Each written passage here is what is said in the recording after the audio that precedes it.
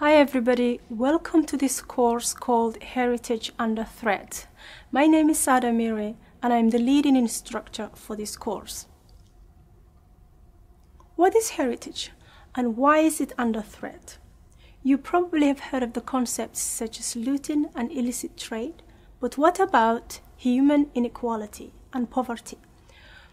What about the issue of ownership?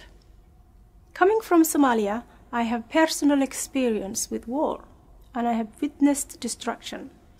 That's why I think it's important to focus on the humanitarian aspects of heritage under threat, as well as the more material issues such as destruction of heritage that takes place during natural disasters or in times of war.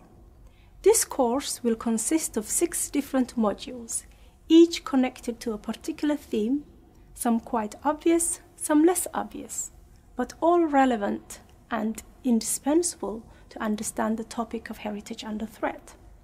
Consequently, this course will take 6 weeks to complete. For each module, we have a variety of case studies, interesting reading, and both interactive and written assignments. The video you are watching now is the very first video of this course, but also of its first module called What is Your Heritage?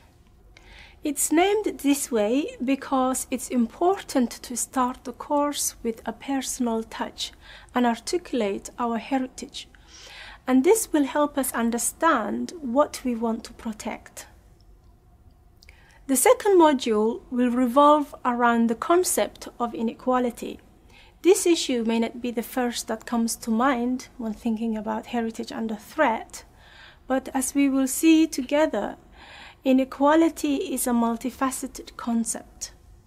If access is denied, for example, or if discrimination or misappropriation takes place, it can result into real threats. We will discuss that heritage can also be an instrument for recognizing cultural diversity, but also a tool for economic and political inequality. Ownership in relation to heritage is often a reason behind various debates and disputes, especially when it comes to relationships between communities, nation and international organizations, and law. Ownership is often intermixed with the concept of stewardship, but as we will see, both have different meanings and connotations.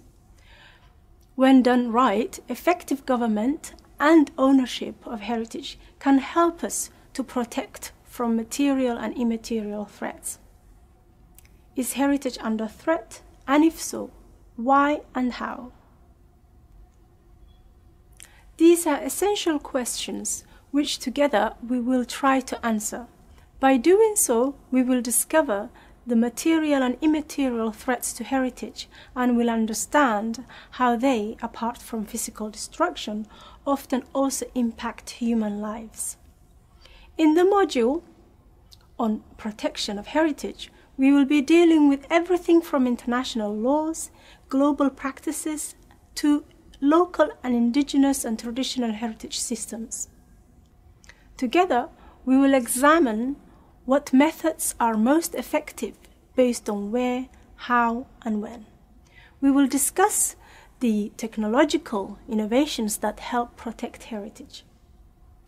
In the last module of the course, we will wrap up our discussions and together reflect on how our own interactions and learning contribute to our understanding of heritage under threat.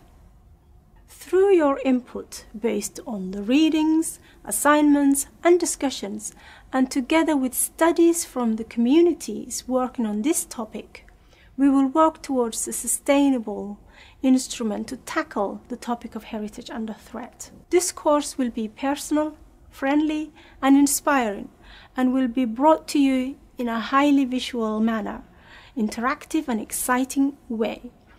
For instance, helping me with illustrating the more theoretical parts of this course are experts on the field of heritage under threat. Each expert has a different specialization, for example, law or anthropology. This will provide excellent case studies, illustrative examples, and sometimes very personal anecdotes from the field. Now, I would like you to introduce yourselves on the course forum and share with us why you want to be part of the Heritage Under Threat community. This is important since the course is very focused on personal experiences with heritage and inherently based on personal stories and motivations.